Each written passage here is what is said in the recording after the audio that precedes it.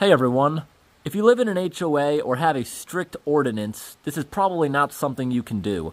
But when I used to do lawn care, I used to convince people to do this if I was able to, and I do it myself, and I convinced my own family to do this mostly too.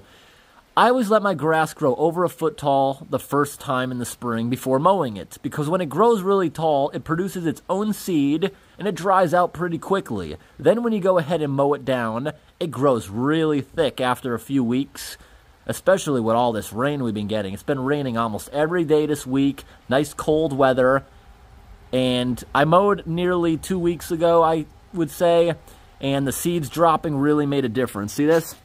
You want the grass to look like this before you really start cutting it. It produces its own seed, and when you mow it over, that falls down, and any dead spots, like dead spots I had here, look at all this brand new baby grass starting to take over, filling in the yard.